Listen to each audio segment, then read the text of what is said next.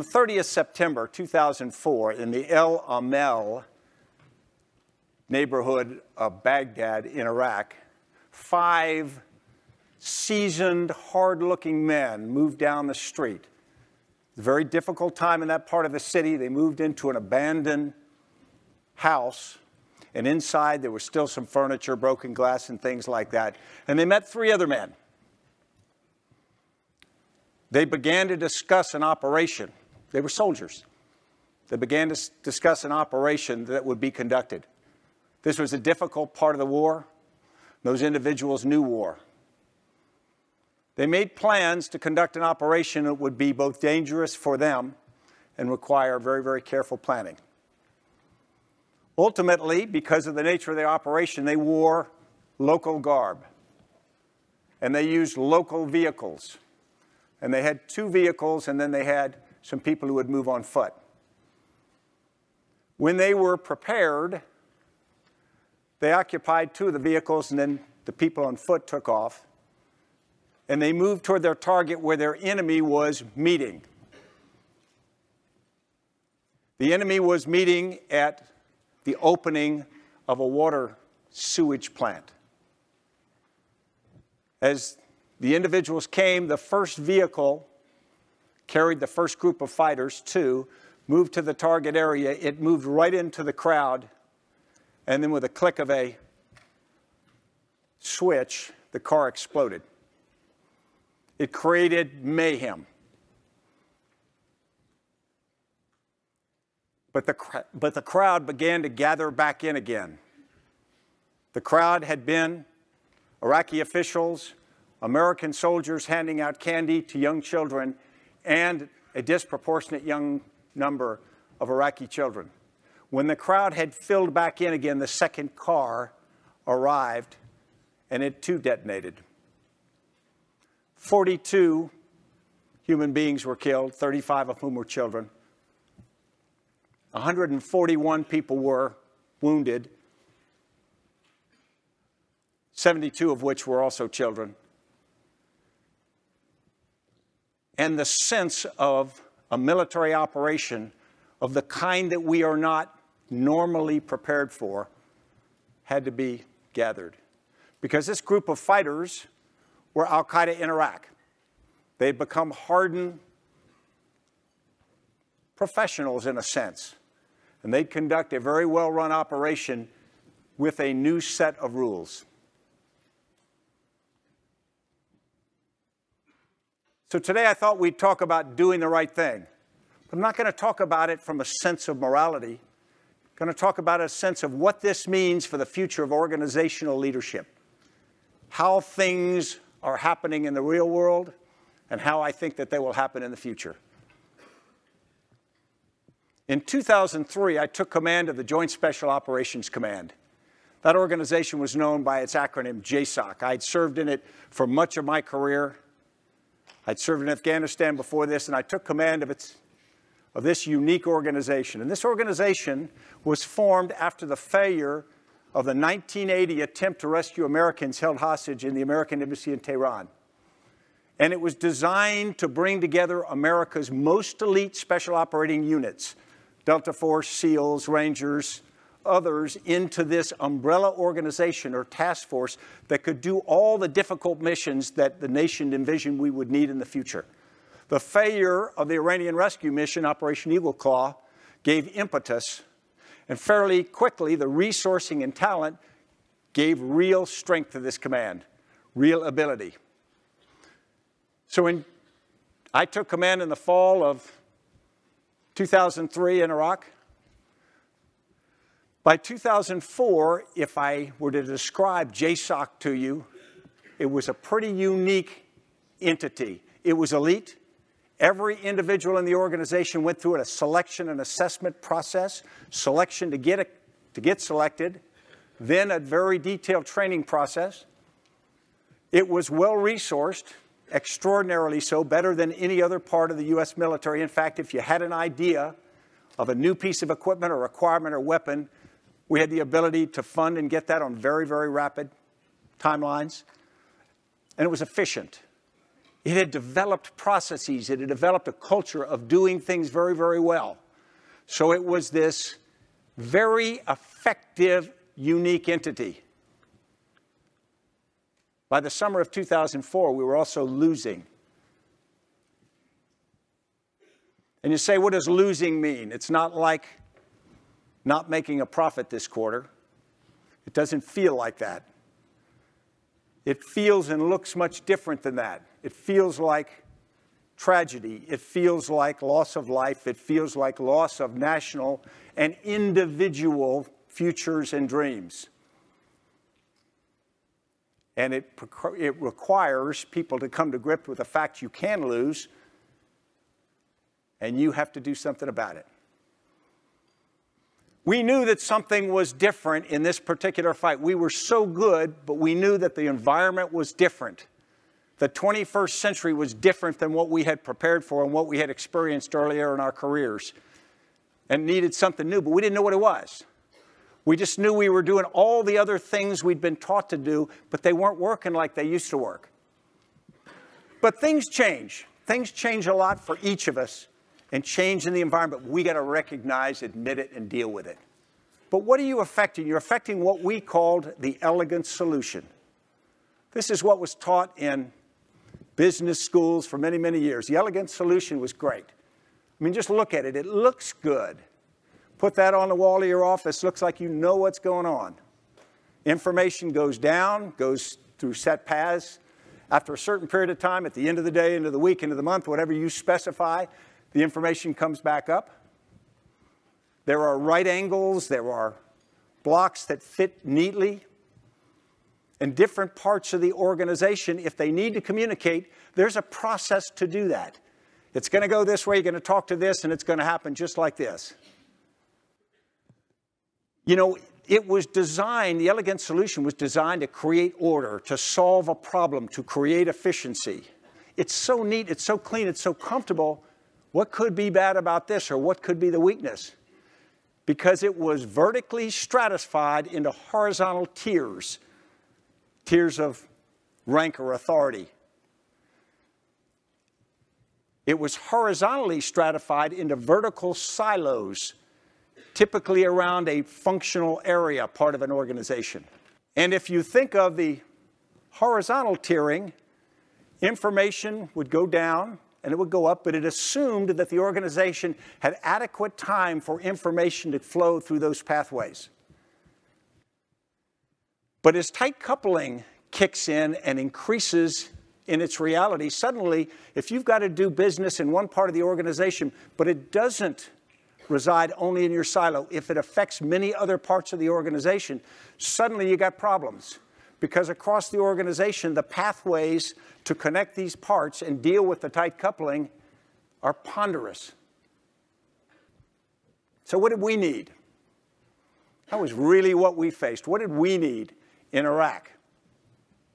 First off, as I talked about, JSOC was tasked with defeating al-Qaeda in Iraq, which we called AQI. And go back and look at what was the force I had. It was an extraordinarily elite, effective force, conventionally organized. It had some really important traits. It had a very clear and effective structure. It had very understood and rehearsed processes. It could measure what it did, and it could optimize or get the most efficiency out of the organization possible. Hit the most number of targets, do it with the right kinds of people. And so efficiency, the most effective executors, should have been dominant. Against this, we have al-Qaeda in Iraq. They were not organized like we were. They were organized like this loose network of associations. We kept trying to put them on whiteboards, and we'd map out their structure, top and tiers down, but they never got that memo. And they were instead organized by friendships and family associations, and who'd served together in Afghanistan, who had other relationships, who was married to whose sister. I don't think this was carefully thought out and planned, but it became the organic way in which they were structured. And what it gave them was extraordinary adaptability, because they didn't have a manual that they were violating. Their manual was survive and win. And so suddenly this extraordinarily, the apogee of efficiency is up against this child of adaptability, and we were having big problems. So adaptability becomes the Holy Grail. And the way I put that is adaptability is a difference between doing things right, doing things by established processes, habits, training, and doing the right thing, doing what works, becomes your tension. And if you go back to Iraq, the difference between my force and Al-Qaeda in Iraq, as much as we tried, we carried the baggage of doing things right. If you don't violate your processes, the principles you've been taught, people won't criticize you even if you fail. But I did all the right things. No. If you lost, you obviously didn't. Against an enemy whose only metric was survival and success. So efficiency comes up against adaptability, and efficiency comes up the loser. So what we did was we melded the two. We tried to take the best of what we do, put it together with extreme adaptability, and change the way we thought and operated to make it work. So how did we do that? What did it look and feel like? So what does make a team great? We always say, well, go get the best people you can, sum of its parts. Get together talent, and you're going to win. I call that the dream team fallacy. For those of you who remember the U.S. men's basketball team in 2004, brought together the best professional basketball players in the world, walked away with a bronze medal, while Argentina got the gold. So strictly speaking, just talent doesn't do it. A team is not the sum of its parts. But if you think of Navy SEALs, you say, why are SEALs so effective? It's because they are all genetically superior, brilliant, motivated, etc. But in reality, to be a SEAL, it's difficult, but there are many people who can do it. So it's not a case of supermen. It's not a case of people who just are identified for their exquisite abilities. It's something else. And I think part of it is trust and purpose. Now, what is trust? Trust is, we use the term a lot, but I'm not sure we really know what it is. It's faith in your colleagues, but it's also familiarity with them. It's that special relationship that comes between people in organizations where you absolutely know and can rely on what they're going to do and why. And it builds that special bond. And so really, trust and purpose changes the basic calculus between individuals. So trust and purpose is an emotional linkage. Then you give them a contextual linkage, i.e. they have shared information. They all can get access to shared information. Suddenly you get something that we call shared consciousness. Now that shared consciousness is almost a magical property, because people who have trust and purpose and then they understand and see similarly, not agree with everything, that's not the point, but it produces this emergent intelligence and awareness that is shared between them. When you think of effective intellectual synchronization, we think of NASA. And so what do you think? You think of the movie Apollo 13, and you think of the control room, and you think of failure is not an option, and everybody going check, check, check, check, check. The real miracle of NASA didn't occur in the Apollo 13 control room. It occurred in the development of the Apollo program, which was amazing. What they were doing in less than a decade was creating technology, all of which was changing as they did it, pulling pieces of all this technology together to create something that was extraordinarily different from anything that had been done. And they pulled this engineering effort together at disparate locations in real time, in less than a decade. It's probably one of the best case studies of an organization being able to share information. And remember, this is before they were empowered with as many information sharing tools as we have now.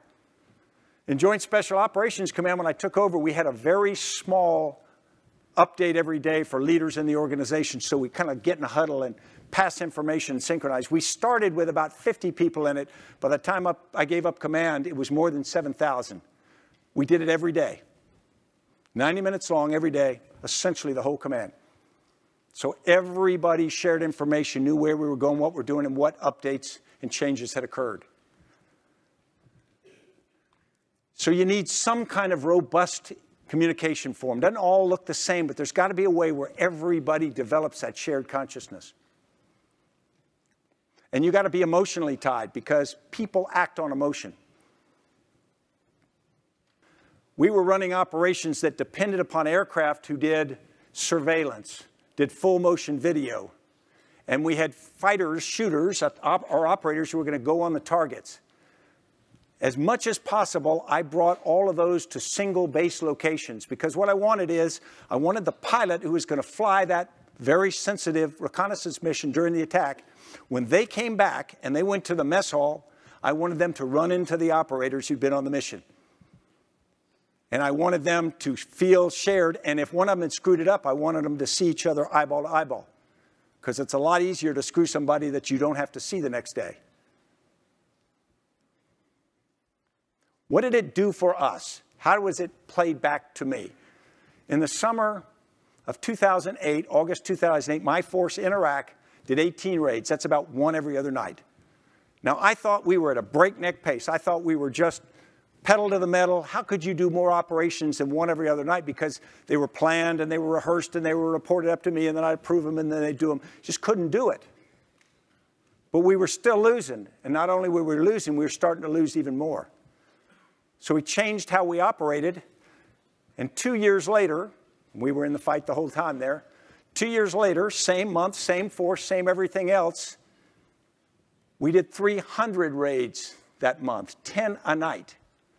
We kept that pace up for 2.5 years. You couldn't have done that in a traditional hierarchical model.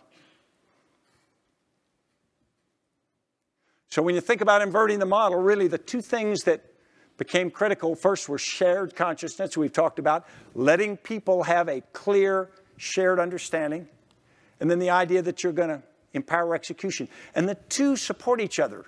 They're mutually reinforcing. The battlefield, the environment, whatever you want to call it, has changed.